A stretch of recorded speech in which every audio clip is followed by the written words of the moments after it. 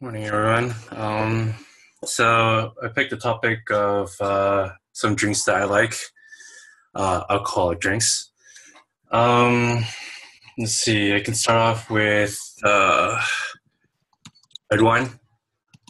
So I don't know if you guys can see this, but this is a bottle of called Unruly Red. It's a mix by Bevmo. It's relatively cheap. It's about $13 a bottle.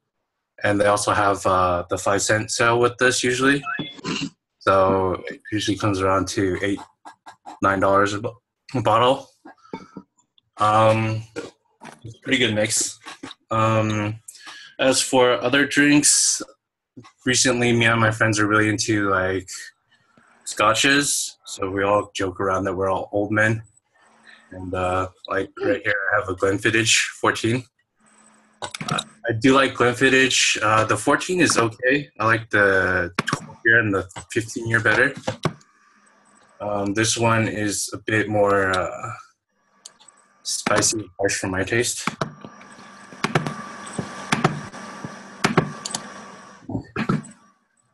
Another whiskey I really like is Highland Park. Single malt Scotch. This is a 12-year that we had, but I like the 15-year. And recently on a trip to Taiwan, we went to the distillery that won Whiskey of the Year last year. And this is one of the types that they had. It's from Kavalan.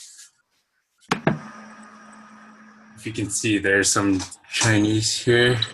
Oh yeah. So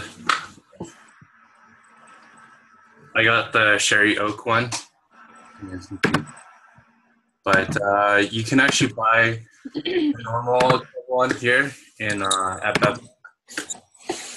But it's kind of more expensive here. It's about $100 a bottle. Yeah, that one's made in Taiwan. And like I said, it got the Whiskey of the Year last year for the Blue Soloist label. And the year before that, it was Hibiki that got that. It's a Japanese whiskey. But yeah. Last but not least, I went to Davis, and at Davis, there was a really famous drink. I don't know if you guys have heard of it. It's called a Wiki. Wiki Wacky Woo. It's basically a drink that is the most bang for your buck. It's about $8 a cup. And it included 7 different alcohols and 3 different types of juices. And I'll just show you what's in it.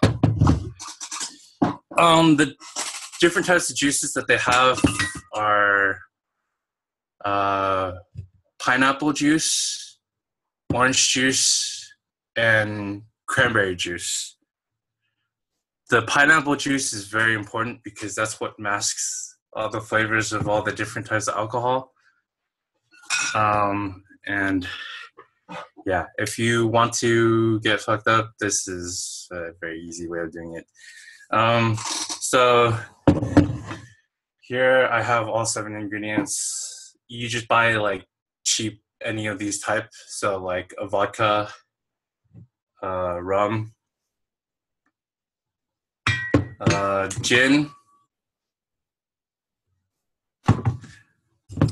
tequila,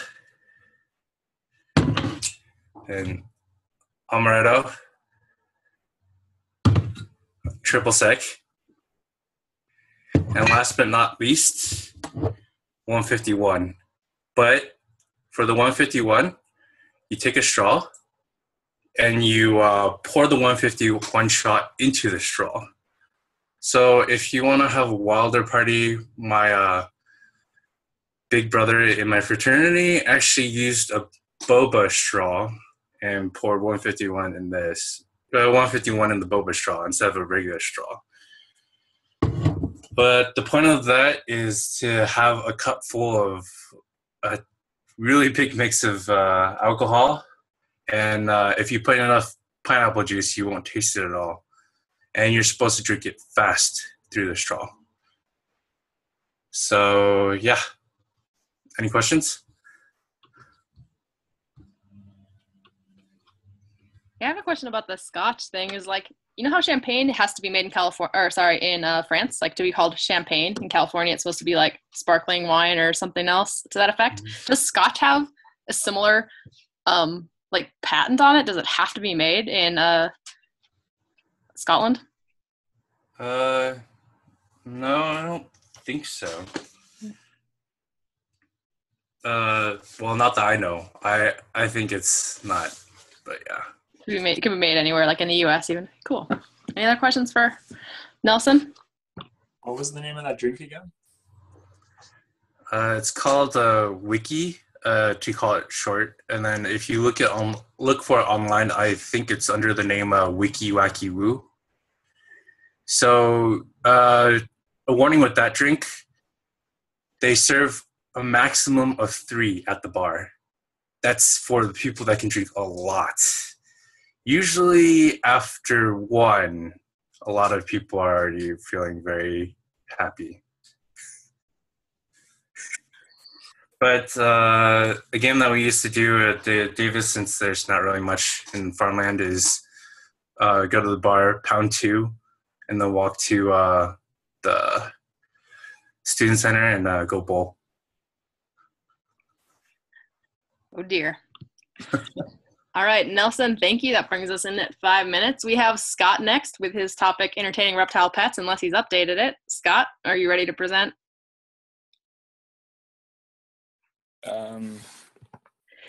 Wait, what? How long have I had that up there?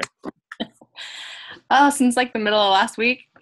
But for those of you who didn't sign up, I put your names up there, but feel free to pick a better topic. Scott, we can delay you till another day if you're not prepared for that. But we would like to hear from everyone, so make sure you visit that whiteboard. Sure, sorry about that. I didn't know. But yeah, I don't mind at all. Scott could give us a lecture on fixing a water heater or otherwise the piping in your basement. Yes, new environment today. All right, we'll cut Scott a break. And we'll talk about AJAX and JSON and give you guys a little bit more time to work on the prompts today. Last call today is going to be for groups. If you have a preference and you haven't already told us of a group or a person or people you would like to be grouped with, let us know. We'll get those probably assigned tonight. All right, at that, Zan's going to talk to us about AJAX and JSON. Any other lingering questions before we jump into that? All right, I'm giving it over to Zan. All righty. So first off, with thumbs in the chat, how many of y'all have heard of an API and / know what API stands for, like what APIs are and do?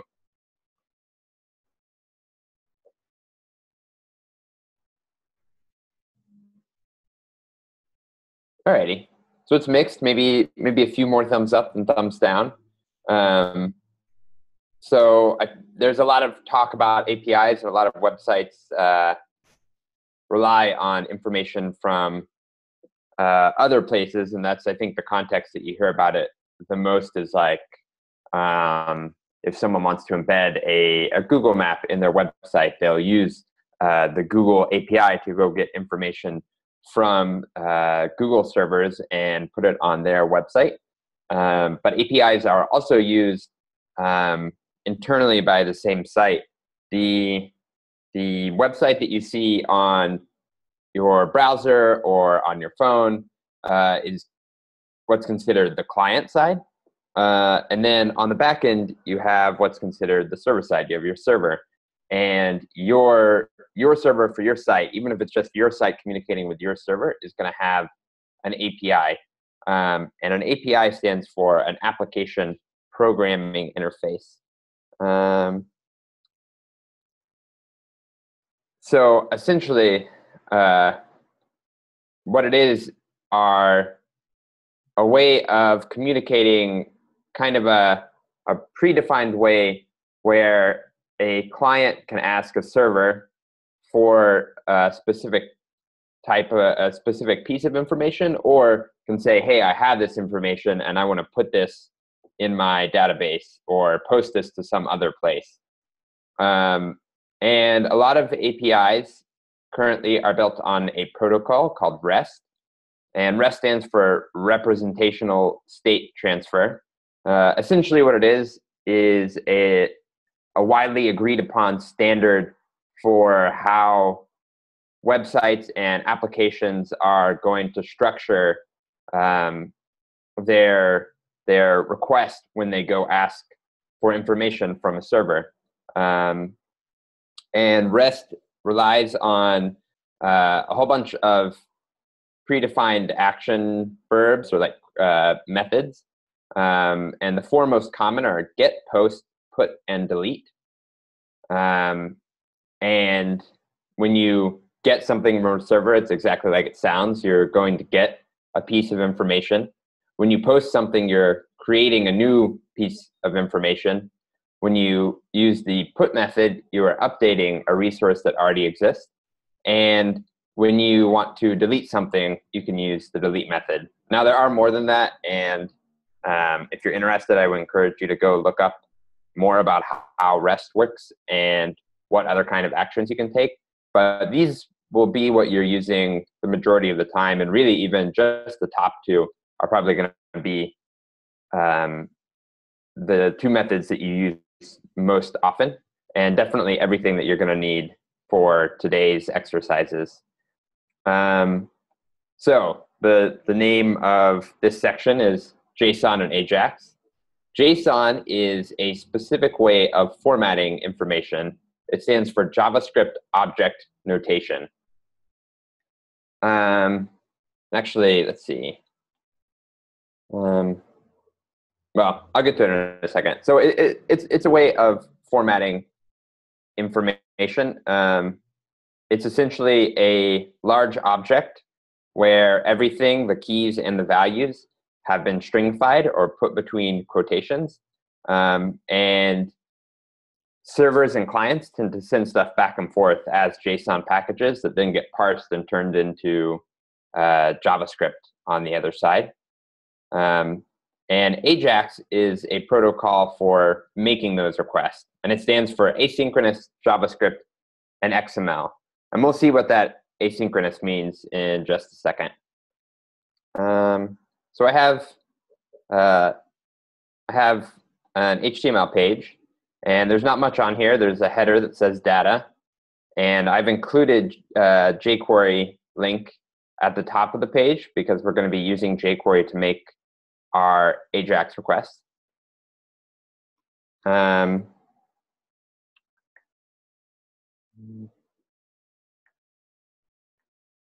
All right, so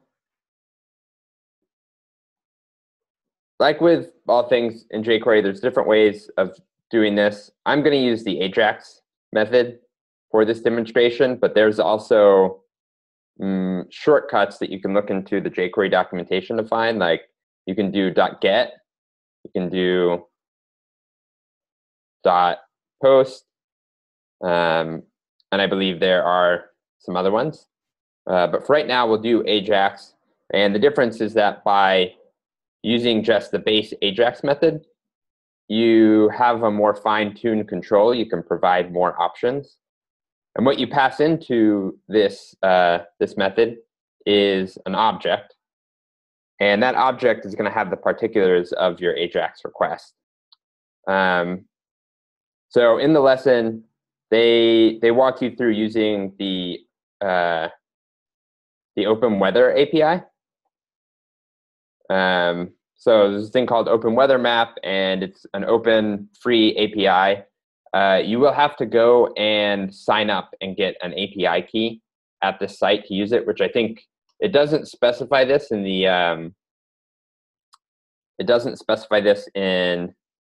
the curriculum, but their way of doing things has changed a little bit, and so they require a key now. But it's pretty easy. You sign up, and you immediately have a key available to you that you can use. So to structure our AJAX request, we're going to use a method of get to go get information. and we want to get some weather. I think we'll get the weather about San Francisco. I'm going to store San Francisco, the string San Francisco, as a variable, which you don't have to do. You can just write a string in there. But what this will give us the ability to do later on is that we could wrap this AJAX call in a function that would take a city name variable, and then we would be able to pass different cities in. Right now, I'm just going to hard code San Francisco into it. And then to get the information from that city, we're going to use a URL that the Open Weather Map gives us to go get information. And this URL is called an API endpoint. So essentially, when we make a GET request to the base server, that server has certain routes or URLs that can be used to get to different places and pieces of information on the Open Weather Maps backend. These first two, data and 2.5, are, I believe, for the Open Weather Map, they're versions of the Open Weather Map that you want to use. But then, let me get rid of this for a second. After that, there's different APIs that you can target. So if I do the weather API, it's going to give me the current weather of the city that I'm asking about. However, I could also do a 5-day or 3-hour forecast. And you'll see that that one uses forecast instead of weather. So if I did that, I would be getting a long-term forecast instead of the current weather. For right now, we'll just use the current weather.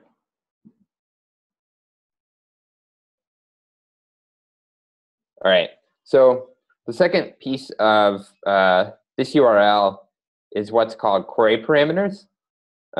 Whenever you use the question mark, or you see a question mark at the end of one of these URLs, it signifies that everything after it is going to be a parameter that's used by the AJAX request to kind of give information to the API that we're interacting with. And the specifics of how to format those query selectors and what the names, like what the variable names of query selectors they're looking for, will usually be spelled out fairly explicitly in the documentation for whatever API you're using.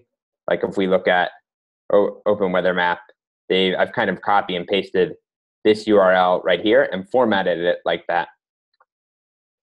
Let's see. Again, for the Open Weather API, we're going to need our key, our API key. They show a slightly different way to do it, and I will post this code in Slack. I think the easiest way is to provide, you can provide any extra data that you want to provide to the API using the data property on your AJAX request. So I'm going to provide my app ID using that data property. Now, when it goes and asks for that data and the Open Weather API returns that data, we need to do something with it. And the way that it's formatted on jQuery it's called a success function. So we're going to create this property called success, and we're going to have data that comes back from the Open Weather API. And inside the body of this success function, we'll do something with the data. For right now, I'm just going to log it out. And then another essential part of making an AJAX request is error handling. If you if it returns to you an error and you don't have some way of handling that error, it's going to it's going to break your code. Like your site will stop running, or some part of your site might stop running. But if you do something with that error, it won't interrupt the flow of the program. So for right now, I'm just going to log the error. Let's see, I think I close this up down here. Oops. Cool. All right. So I think that this should log the data to the console. Yep. All right, so let's see what that data looks like.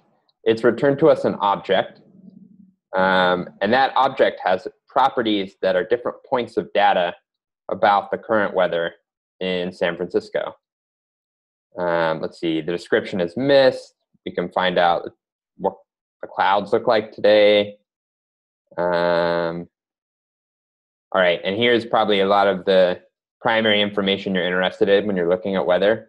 Inside of the main property, there's all these different data points. And so this looks like an object in the console, but it's actually a string. And in order to, let's see.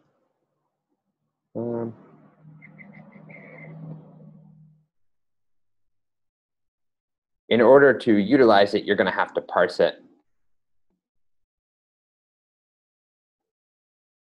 So let's, first off, I think I'm just going to append it to the page so that you can see that it's actually a string.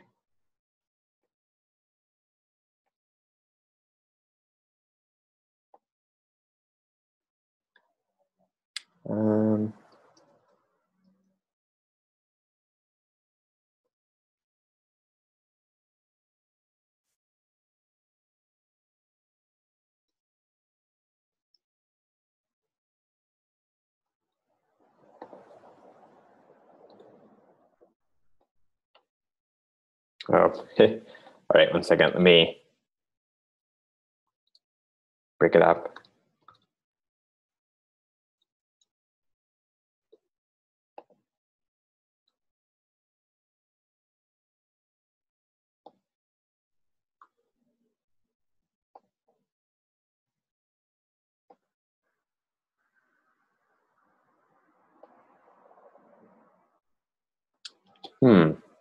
Maybe I take that back. I don't know if you will have to parse it.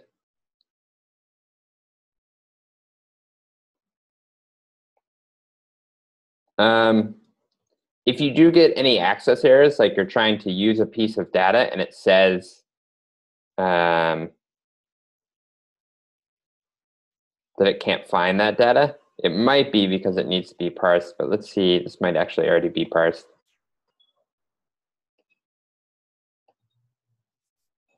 You said a typo, Zan. Oh.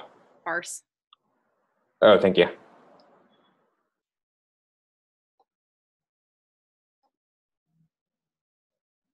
Okay, yeah, I think that actually this has already been parsed. So this is a raw JavaScript object that it's returning to us. Cool. So you can essentially, let's say that I just wanted to target main. I could say data.main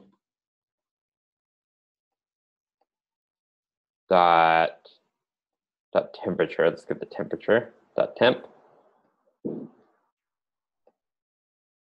Now I'm just going to log out that one piece of data. Cool. So let's jump back to what this asynchronous in AJAX means. When you look at all these the script on the page, when your page loads, it's going to run through and execute all of the script. So if I did something outside of my AJAX call, like let's say that I try to append, let's establish a variable called data, weather data. And inside of here, we will reassign weather data to the data that's returned from the open weather map. If we try to append that down here,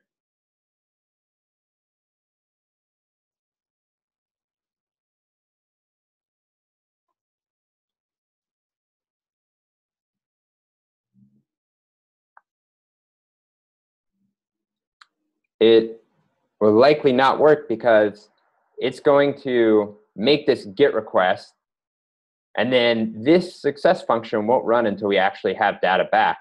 So line 29 is likely going to execute before we've received that data back and executed this reassignment on line 22. In other words, it runs asynchronously. Oh, another typo. Yeah. Yeah, see, it's empty right now.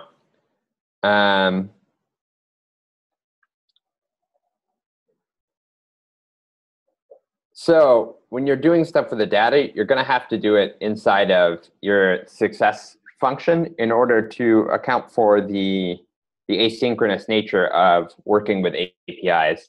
And there are other patterns to work with asynchronously running code. But for right now, we'll just be using callback functions like the success function. And then let's see. One other thing, I do just want to show you what happens when you don't have that API key. We get code 401 message invalid API key. So along with the action variables that REST has, the methods, there's a set of codes that APIs will respond with. Like a 404 is not found, a 401 is invalid. Let's see, a 401, I wonder exactly what a 401 is. I think it's unauthorized, yeah. And a 403 is forbidden, meaning it's a resource that they don't want you to be able to get to, that maybe they use internally. And then when you get a success back, you get things that will be somewhere in a 200, or so like a 200, a 201. And those all stand for, let's see, they give me a code in here. Yeah, code 200. So all of the 200 codes essentially indicate that, hey, that you've succeeded, you've done everything right, and here's the data back. All right, so with that, I'm going to stop for questions. If I can find the chat. Feel free to shout it out or type it into chat.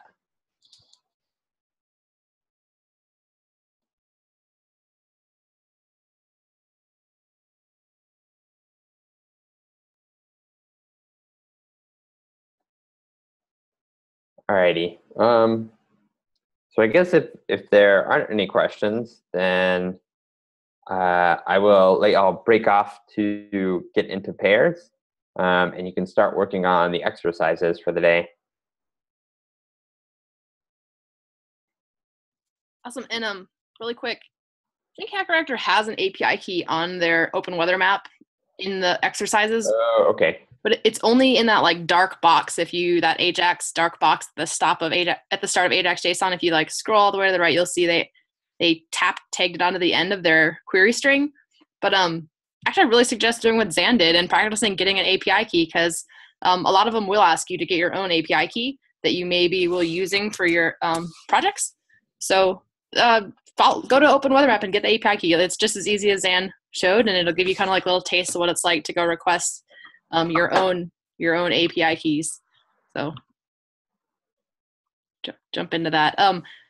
As for groups today, let's see. We can do either the breakout group randomizer, or we can let you guys pick your own. We just want you to work in pairs today. Type in the chat either like pick or random, and we'll just summarize. Okay, randomizer. That was my first response. So we're gonna randomize you into pairs. Of course, it's like a split decision. Next vote's in here. 2. I think pick is winning now. Pick is winning now. Okay. We want you to still pick someone that you have not worked with. We'd like you to get a chance to work with everyone in here. So pick is random as a tie. All right, we'll let you pair off and pick then. reach out to someone on Slack that you have not worked with before. This is going to be your last time to get this chance. So reach out to somebody that you want to pair up with.